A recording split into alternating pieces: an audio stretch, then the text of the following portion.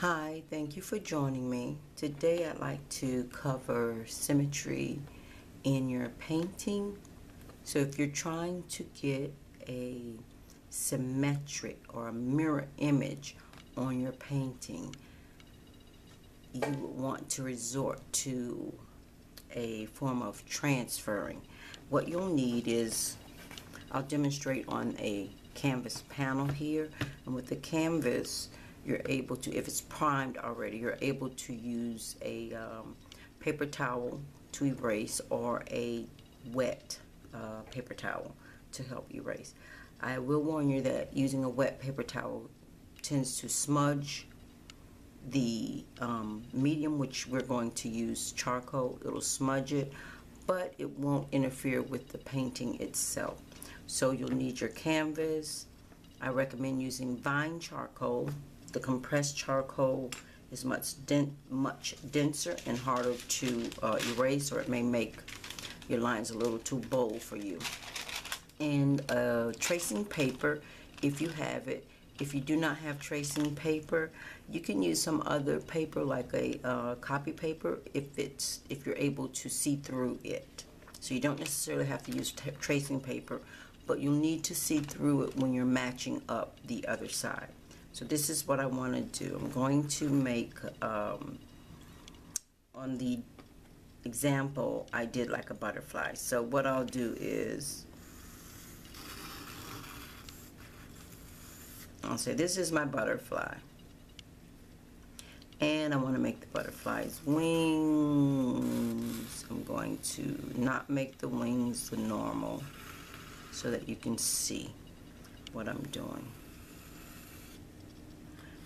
And here, I want to come out with a fancy tip. That's what I want. And I want the other side, I want it to be an open butterfly, and I want the other side to look identical to that. I can freehand it all day and all night, and there's going to be a lot of inconsistencies. And when I step back and start painting or looking at it, I'm going to say it's not the same, it's not the same, I need to redo it, I need to redo it. Instead of spending so much time redoing it and reworking this shape to get it identical on this side, you'll just take a piece of tracing paper or thin paper. You're going to place it down over the subject,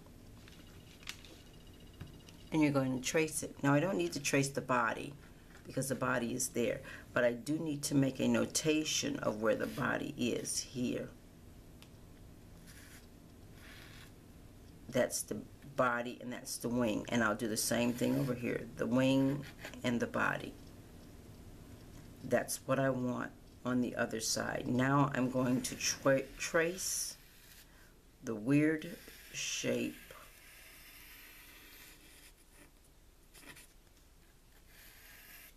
Now this, you want to make sure you're being exact when you do that. And that is there. I may even decide later I want to get fancier with it, but if I want to get fancier with it, I have to do it on the original. So let's trace this part, and then we'll come back and do the other ones. Now all I do, this is the side with the charcoal on it. All I'm going to do is flip it over, and that's the other side of my butterfly. Now I'll lay it down. Remember, I put a notch there for the head and the bottom of the body here so that I could line it up. These are the 2 points that I'm going to line up on this butterfly now. Be careful, you don't want to rub off the charcoal that you put on that side. So you be real careful with it. Line it up. I line the head up with the wing, with the body up here on the top and the bottom, and lay it down. Hold it in place with your other hand, whichever hand you're not writing with, hold it in place. Now on here is what I didn't tell you. You need something to trace it with. You can use the back of a pen, the back of a brush, nothing sharp. You don't want anything sharp. This is a skewer. I can use a skewer, but I wouldn't want to use a pointed edge because I don't want it to rip the tracing paper. So I'm just going to use the back of this pen and I'm going to trace. Hope you can hear that. I'm scuffing it. It's the only mark on here, is the wing. And what you're doing is getting the charcoal to press down on the canvas. So you're going to leave a residue.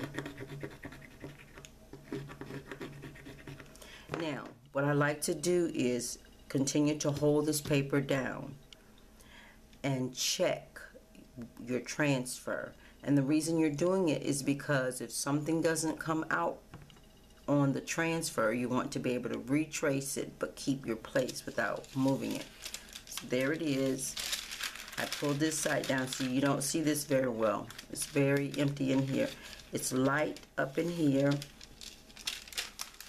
Everything else seems to have come off except this piece right here. So I'm going to lay this down because I'm still holding it in place. And I don't have to worry about lining it up here because I'm still holding it in place. Had I not been holding it in place, I would have to line the paper up again with what's already there. Now I'm going to trace, scruff it again on this back side to get the etching to come out. So that's what I need. There. And now I can move it over. Let you see that. You see that? That's what you want. So now you can go in and trace that with your vine charcoal. I'm going to turn and make sure you trace what you have and not go off and do something totally different, because you want them symmetrical on both sides. Sorry about that, I'm all in the space so you can't even see. There. Now, I have a symmetrical butterfly. It doesn't look like it when you're looking at it. Sometimes that side looks a little bigger. It depends on how your eyes are. One side may look larger than the other side, but they're identical because you use that etching. You use that transfer paper. Now, if I want to make adjustments to this, say come in and add markings, I would do it the same way. Say I wanted to come in and make a tip. No, I don't like that. If I want to come in and start adding markings to this butterfly,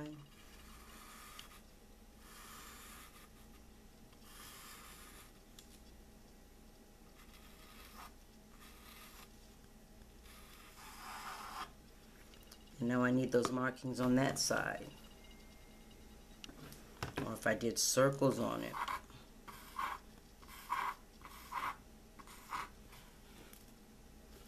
And I need them on the other side. So with your tracing paper, you can come and wipe it off if you like. It's okay, you can come wipe that off and start over. Or you can just come right here and lay it back down where you had it before, because you can see through the paper, and line up the circles here, here, here, and then these lines.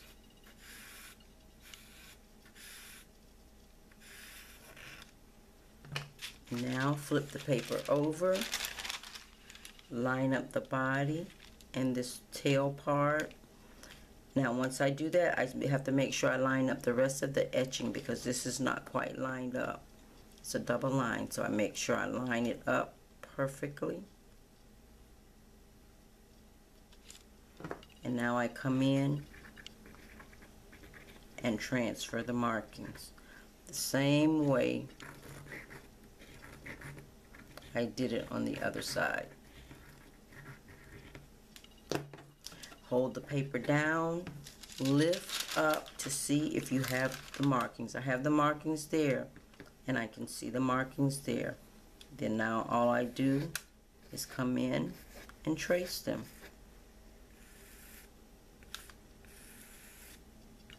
And when you trace, this is when you want to make sure you're tracing correctly.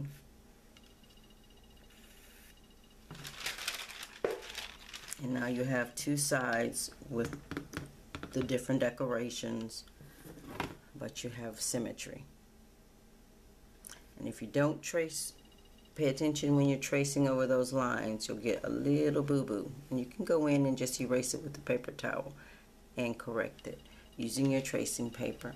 That's how you get symmetry on your objects when symmetry really counts. And that saves you time. You can spend more time painting and less time sketching these out. All right, thanks for joining me. Until next time.